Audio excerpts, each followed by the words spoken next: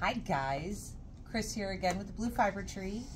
As previously mentioned, today I am going to run you through a few basic macrame techniques, and then I'm going to actually show you how to take two of those techniques and make this great little design that's right here at the bottom of the moon. Okay, so we're going to start with just, I'm going to talk, but we're going to zoom in so we can see what we're doing here. You can see that I already have attached some of my cording to my dowel rod. I'm going to just add the last 3 lark's heads that I need, and I go by taking my cording, which I'm using a 4mm single strand. I'm going over my dowel rod, opening that loop, and I'm dropping these 2 into that loop, and then I just snug it up tight, and then I space these however close or far apart I need them for whatever technique or pattern that I'm doing.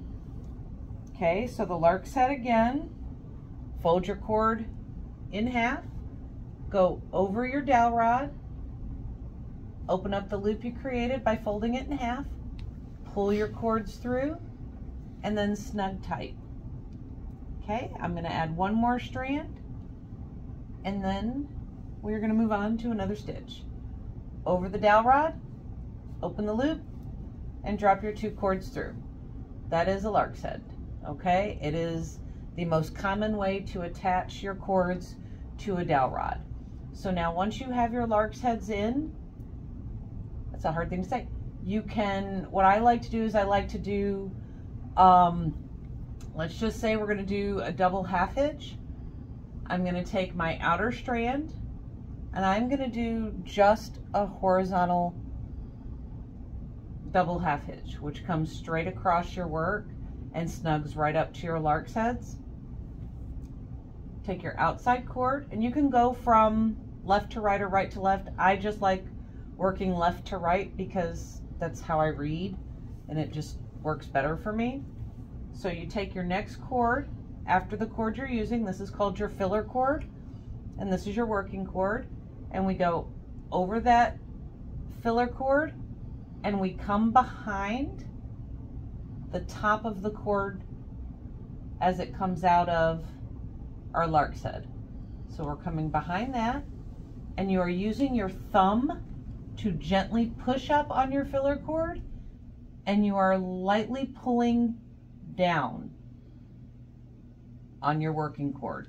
If you pull it like this and you bring both strands horizontal, it will look like you tied a shoe, and you won't have this up and down bump that you create with pulling down. The second stitch goes over your filler cord and in between this loop that you create,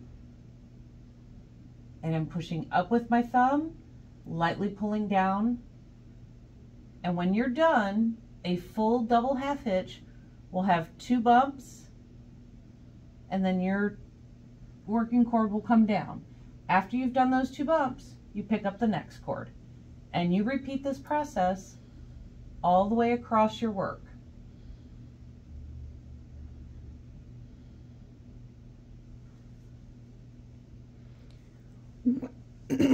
When would you use this in your pieces?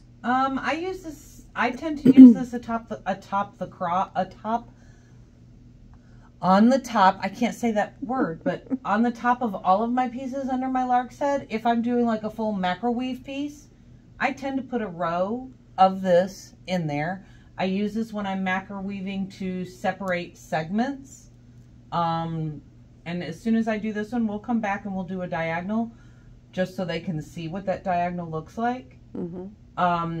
I use it to create, this stitch is what's used right here to create the shapes that you make within macrame projects.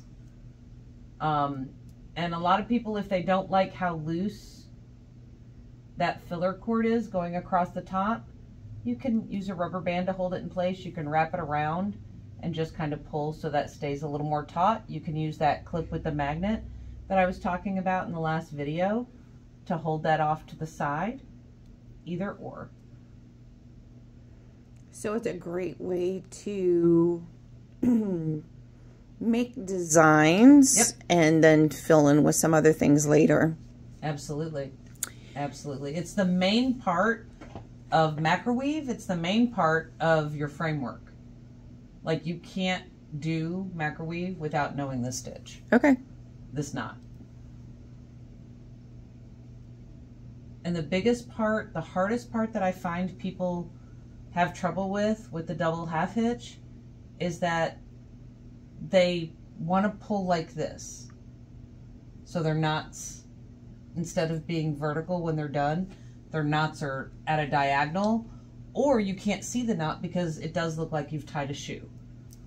And when I teach it, I'm constantly going, not like a shoelace. Right. So, but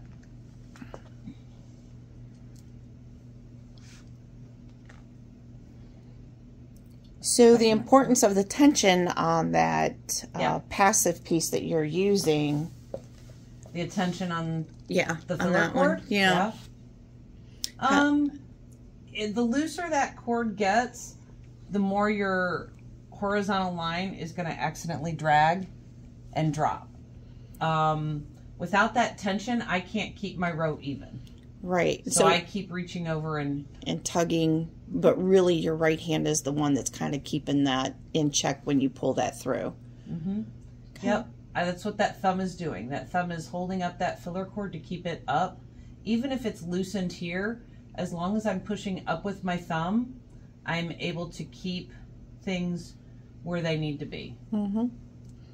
Now, should those, and this is me asking this question, so when you're done with that two-step process of doing the double half hitch, those two cords that you're using from your lark's head, they should be about the same width as the lark's head when you're done? They're going to be a little bit wider.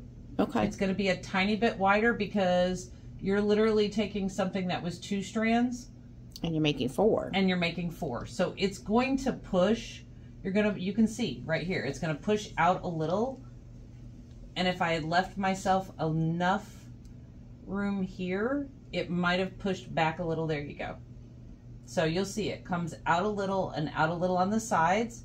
And then when you're done, you take your working cord, your filler cord, sorry, and you drop it because he now becomes somehow a part of your piece. Mm-hmm. Some people will take that piece and weave it into the back later and not use it, but then you lose your count of your cords. So I personally don't like doing that.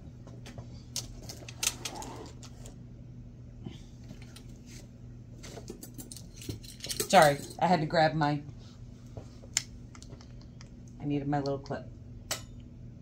All right, so when I'm coming back and I want to do I can come back and do another horizontal clove hitch directly underneath that, or I can do a diagonal. When you're working a diagonal, you have to remember to keep these bumps vertical. You don't want these guys to tilt. You want them to remain up and down unless you're creating a piece like this and then you're literally trying to follow a curve, okay? But to do the diagonal, I form my line, and because I'm working right to left, instead of coming up over my filler cord and back down to the left, I'm going to come up over my filler cord and back down to the right. And again, I want the end of my working cord to come behind itself up top. You see how that comes down over, and we want that guy to line up right underneath the last bump that we did in the row. Now that can be difficult depending on the cord that you're using. So for sure. Yeah, I struggle with the first couple when I'm changing directions. Most people do. And a lot of people, the other part that people have trouble with is maintaining straight cords in the background. Mm-hmm. Like these tend to go like this a little. Mm-hmm. And that's just time, practice, patience, you know. And even when I'm doing this, as much as I've done macrame, my cording will still snug to it'll swing a little bit of a direction. It's almost impossible. I've seen people who do it perfectly straight, and I'm like, God bless you. If you could teach me how you keep those cords in the background perfectly up and down, go ahead. But usually I'm in too much of a hurry to take the time to make them completely straight. Yeah, it adds character to the piece too. Sure. That's what we're going with. But yeah, you can see as I continue, I'm just, again, with my left, I'm holding that filler cord where I want. And with my right, I'm bringing my cords over. The biggest part of learning how to do the double half hitch is managing your cords. If you manage the tension on your cords and you really pay attention to that, you will have probably mastered a lot and saved yourself a lot of trouble. A lot of things, people just kind of haphazardly, like I've watched people like pick up right here and pull the cording over and try to create that and then pull the whole cord through. Well, that's a lot of work instead of just picking up my end and doing with my end what I need. I go to the end of my cord, I pull it over, I'm guiding my cords where I want them, and then I'm following through.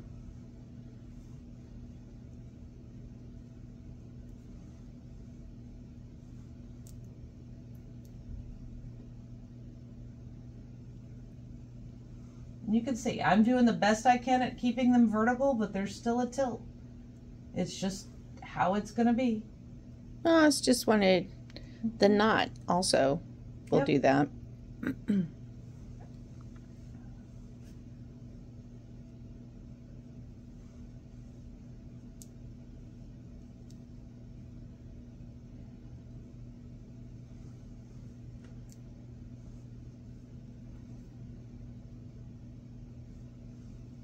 All right, so that is very simply a diagonal half hitch, or excuse me, a diagonal double half hitch. Double half hitch, my brain stopped. There you go. Real simple, okay? And then I'm not gonna take anything apart, but we're just gonna do a quick refresher on a square knot. And I'm going to do a right-handed square knot. So pick up your right cord, make a backwards 4, lay your left cord over the bar that you created, take it up behind the 2 center cords, and up through. And we pull. There we go. We want it flat. Now, to finish that, I make a 4, drop my right cord over, take it behind the 2 filler cords in the center, up through the 4, and there's a very simple square knot. If you manage a lark's head, your double half hitches, and you could master a square knot, you can create almost anything. This piece is mostly, the only thing that's on here that's not in here are figure 8 knots and this twist. A twist is very simply coming in, and we're going to do that first half of the square knot, and instead of coming back with the other 4, we're just going to keep repeating the exact same stitch over and over and over. The thing with doing this is as you're working, your piece is twisting, so you kind of got to pay attention. You can see that twist that I'm already getting. I'm always only picking up my right hand side. Now granted, as I turn, this now feels like my right hand side, but it's not because we've twisted. I'm going to still pick up this cord because it came from my right, and I'm going to continue to make that twist. The biggest part of doing the right-handed twist is that you are fully pulling tight when you make that. Because if you're doing these half knots loose, these right-handed half square knots loose, you're not going to twist. You're just going to hang out and it's going to look funny. So I'm going to do that backwards. It's probably going to be wrong, but I think I'm seeing it correctly. We'll find out. Yes, there we go. I always have to do that one backwards, and then I come back and I can pick it back up like I did. But see, as I keep going, I'm just making the same half of a square knot, and it could be a right or a left. It doesn't matter, as long as whichever one you do through the whole entire piece. And you will just continue to do that until that little twist is as long as you would like it to be. To create this, it looks way harder than it is, and it's really simple. We start in our center. You can see right here, we're starting in our center.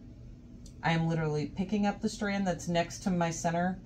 So I take the right one in the center, left one in the center, comes underneath it, and I am gonna do a double half hitch right here. And I'm pushing it right up underneath the lark's knot instead of keeping it vertical.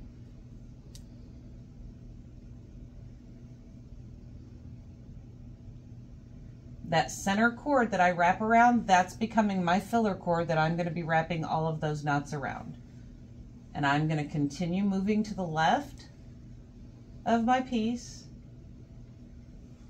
doing a full double half hitch.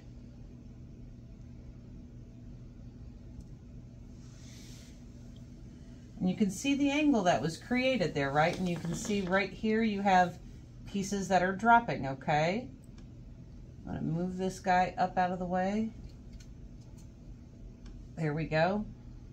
We use 6 lark's heads are here, and there's still 1 strand hanging on each side when we're done, okay? Because this is made at the center of the moon piece. This can be done with less cords. It could be done with more. You'll just have to do different types of knots in the center to fill in your center, or it's going to look funny, just so you know.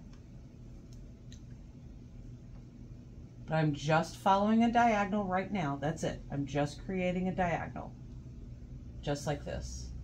And I'm going to come to this side. I'm going to do the exact same thing. My center one becomes my filler cord.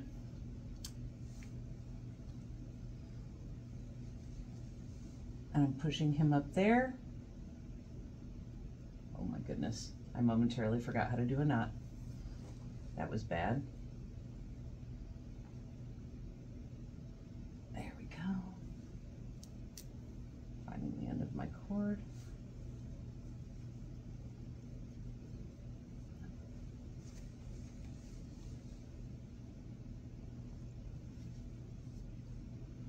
See? Shoestring. Let's not do that. Find the end of my cord. I'm always trying to come back to the end of my cord, because when I pull from the center to go up and around, I end up doing bad things and my knots don't look pretty. Remember that last cord on the very end of both sides we're not doing anything with. He's just hanging out looking cute. So I'm coming here. All right. So now that you've made those knots, now you're going to come in and find your 4 center cords, and you're going to do a square knot. Again, I don't care if it's right or it's left, as long as all 4 knots that we create in this piece look alike. I'm going to pull this up to the very top. I want it snug, but not so snug that it lifts, okay?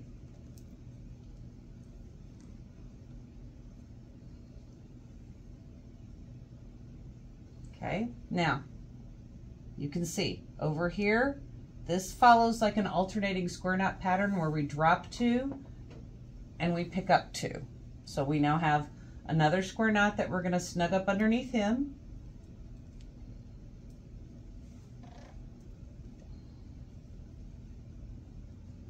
Constantly tugging down on those center filler cords because I want to keep this nice and neat and clean.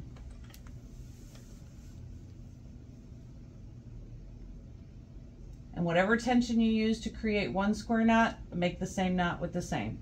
Picking up the 4 cords on the other side, doing a square knot over here. So you will have 2 square knots that fit equally, kind of in the center of your little piece.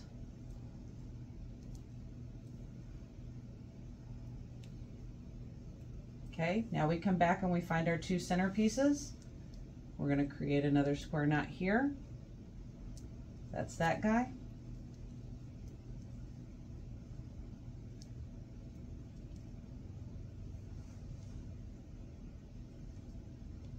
Okay, you can already see the beginnings of that taking place.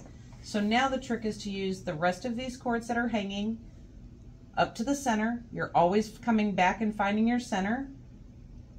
Find my filler cord. So I want to make sure I'm picking up my cords in the way that I'm supposed to. I'm going to do my double half hitch again.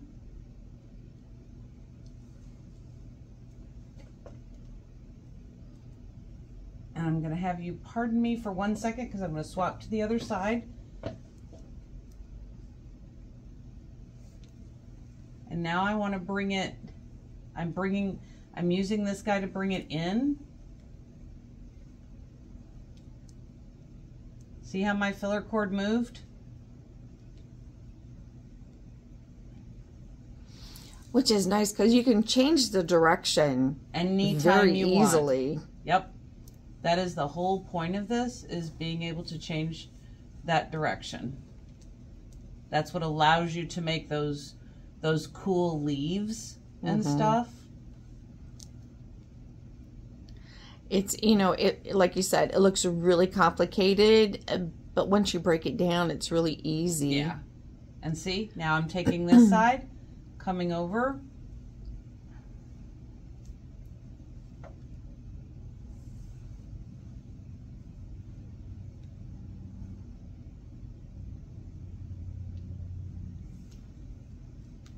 The biggest part about making a continuous flow of a shape, how this goes from one side to the next and you just keep coming down, is making sure that when you get to this cross section, I'm going to show you here in just 1 second, you have to decide which side, your right or your left side, is going to be the side that cuts across. Like, is my left side going to come across like this one does? Well, if that's the case, let me finish my last stitch here. All right, so now I've completed the same amount of knots on each side, used every single strand. If this is going to be my side that cuts over and not this, we then have to do, this is our filler cord, okay? We're going to take that filler cord from the right and use it over the filler cord from the left with a double half hitch, and that continues our pattern. And then to continue the pattern, all you do is you keep doing, you bring the next cord down, this maintains my filler cord, and we're gonna put all of our double half hitches in with these guys, and you're going to let those cords extend and drop like they do in this right here. And then you create the same pattern and you just keep going down as long as you would like. Those are really cool. So these are those motifs that you can make in any project. Yes. And don't be afraid to just play with different patterns. No, there's so many different patterns out there. I will try to find a couple of the books that have some really great fun patterns, and I'll put them up on our Facebook page for the Blue Fiber Tree so people can have a reference tool to some of these cool patterns that you can put. There's a lady I saw, she did curtains for her kitchen, just a valance even, and it just had this shape coming down, and it started longer and it lifted up, and it was really cute. It was just neat. So I hope you enjoyed this. I hope that you understand that with this double half hitch and the square knot, you can make almost anything. You just have to know those two things. The only thing different was I did a half square knot, and then in the bobbly bits down here, it's a simple figure 8 knot that's really easy to learn. So none of it is super hard. You just have to learn to break your segments down so it doesn't feel overwhelming. Right. I hope that everybody has a wonderful time macrame. If you have any questions, leave them in the comments below and we'll be happy to answer you. Please like, subscribe, share our YouTube channel. We are trying to grow. We want to hit that 300 now. We're getting there. Follow us both, Longtail Knits, alk&me, and the Blue Fiber Tree on Facebook. And please visit our websites, longtailknits.com, alk&me.com, and we hope to see you soon. See you in a couple weeks. Bye, guys.